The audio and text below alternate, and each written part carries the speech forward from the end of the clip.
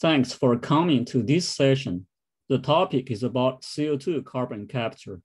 Particularly, it is about using Aspen HYSYS and EDR to model the whole carbon capture plant. My name is Guofu Chen. I'm a senior process engineer at Enerflex Energy Systems. Starting last year, Aspen Tech launched a user certification program. I'm certified as an Aspen HYSYS expert. In addition to that, I'm also a professional chemical and mechanical engineer, licensed in the state of Texas and Louisiana. My area of expertise are renewable energy, pressure relief valve, natural gas liquid, and carbon capture. I like to attend conferences like this one to speak and learn.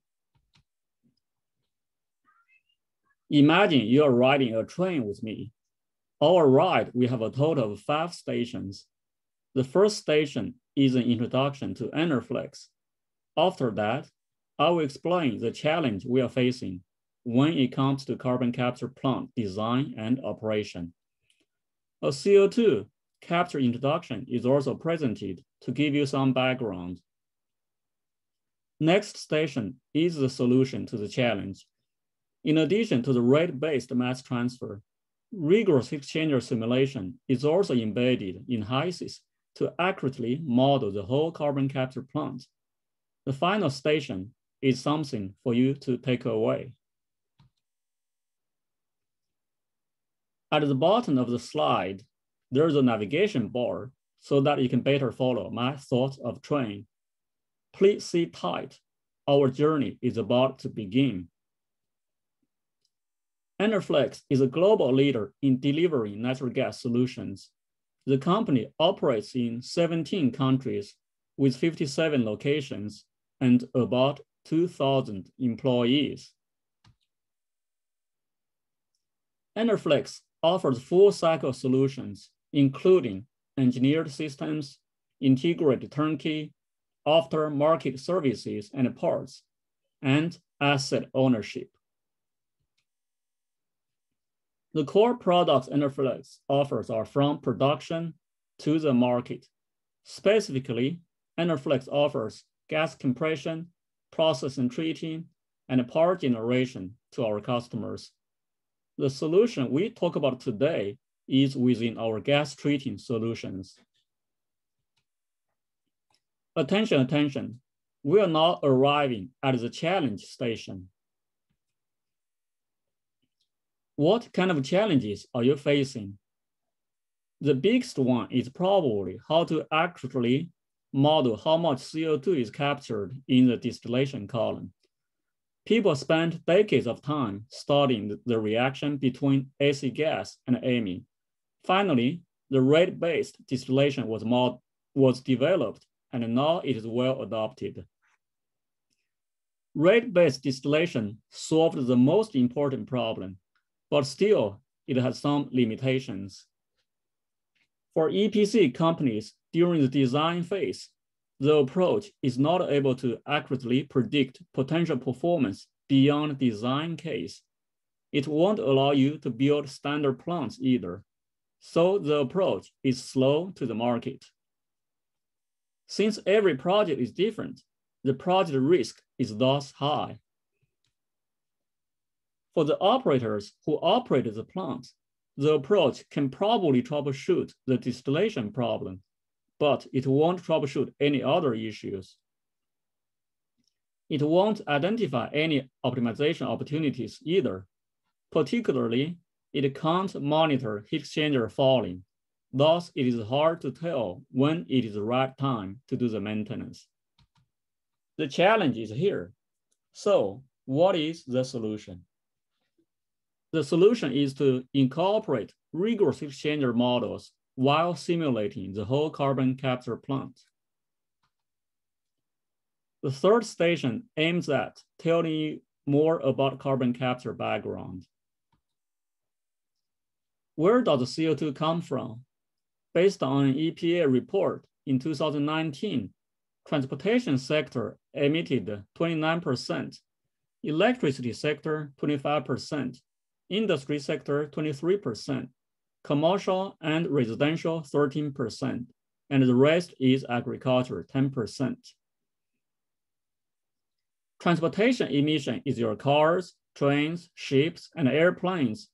It does not seem to be economical to capture carbon dioxide from there at this time.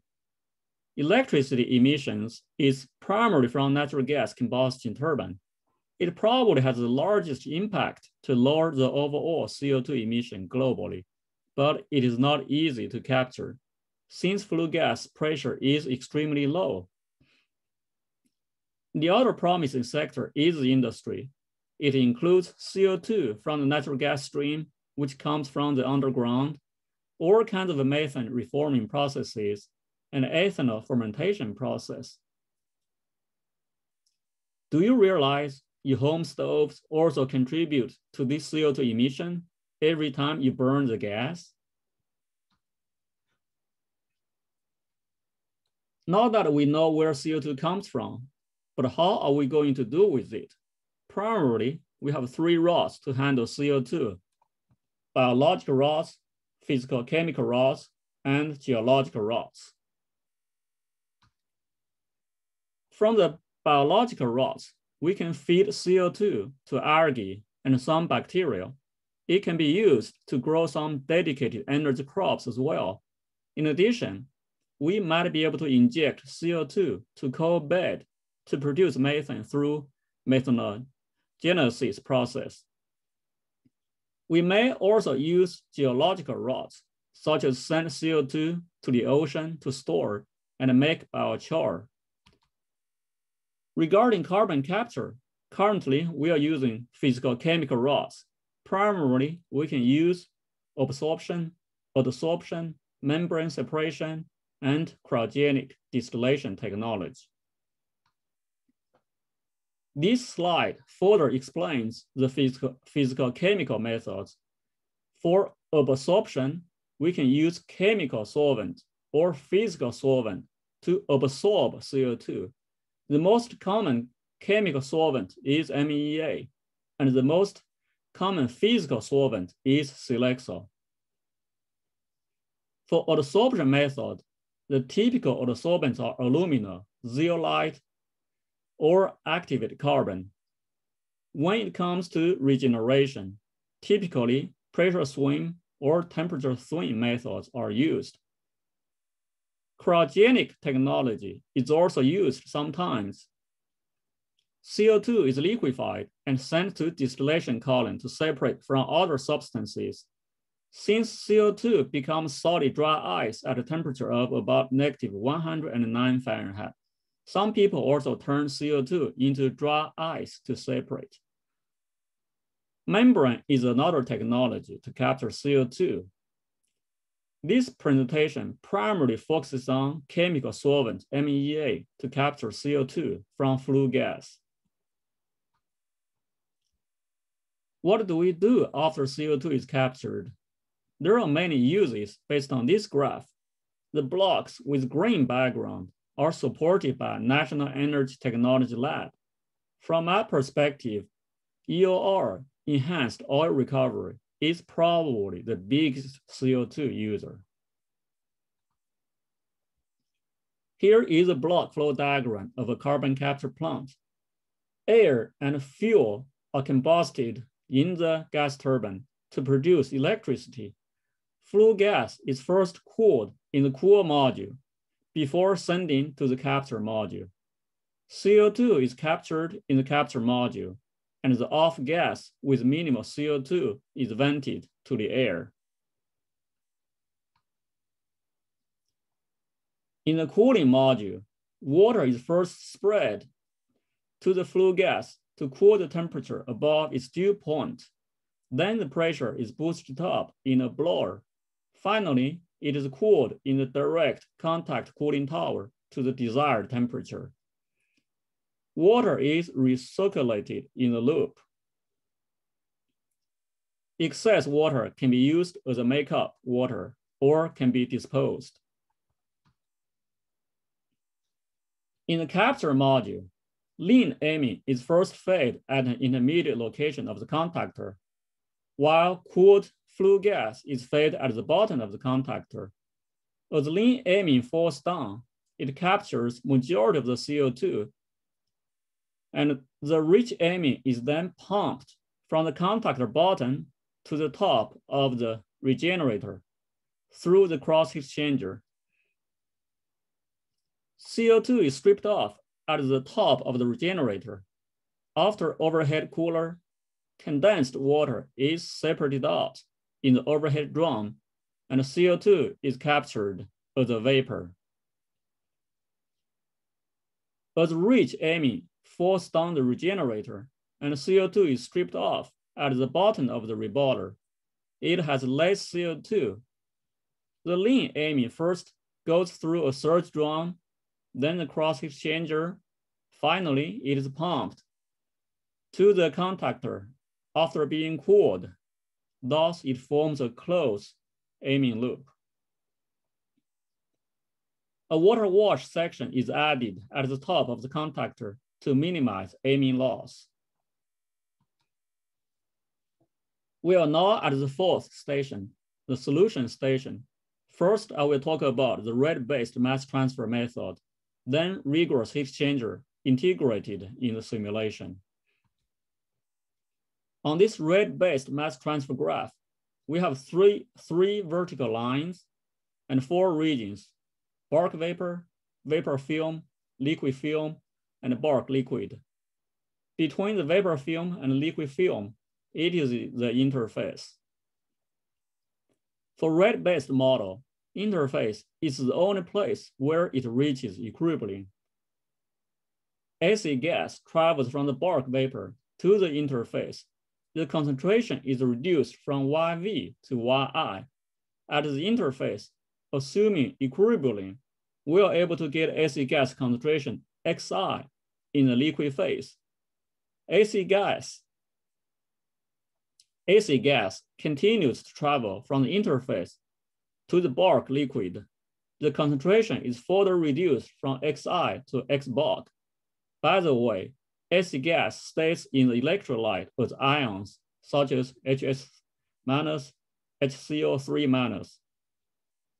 For most hydrocarbon process, YV is the same as YI. XI is the same as XBark. However, for CO2 capture, YV is larger than YI, and XI is larger than XBark. The difference of the concentration determines how much AC gas is transferred from one region to the next. The mass transfer rate is proportional to the interface area and the concentration differences. Aspen HYSYS offers an easy way to model the rate-based mass transfer. By specifying the hardware of the column and their dimensions, HYSYS is able to predict how much CO2 is captured in the column.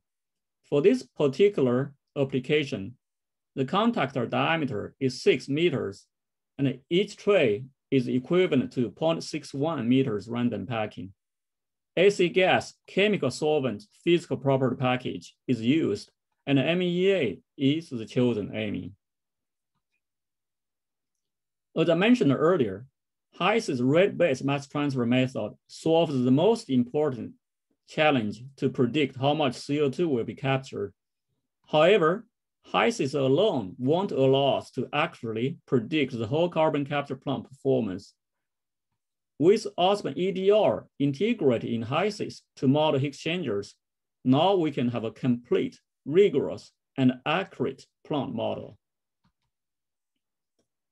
Rate-based mass transfer might be new to some of us.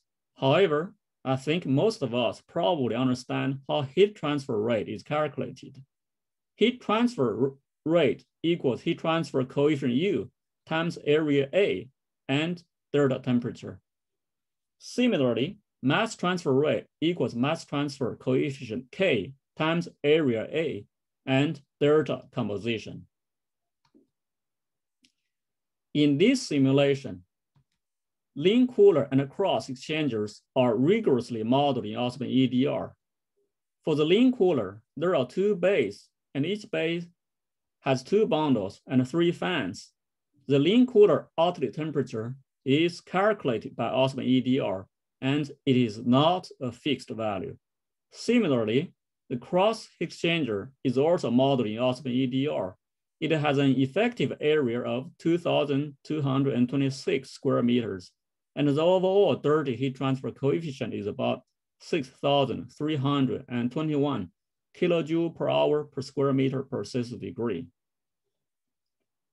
This simulation uses rate-based mass transfer method, and it also integrates Aspen EDR to rigorously calculate heat exchanger performance.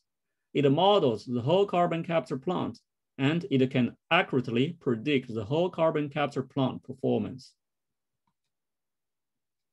After a long ride, we are finally at the last station. Before you leave, I would like to offer you something to take away.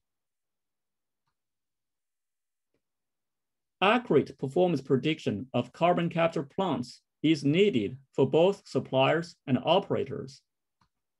Rate-based absorption alone is not sufficient to accurately predict the whole carbon capture plant. Aspen HYSYS can integrate Aspen EDR to accurately model the whole carbon capture plant with heat exchanger geometries. The integration approach leads to accurate performance prediction for carbon capture plants. Thanks very much for riding with me. I hope to see you soon in our next journey.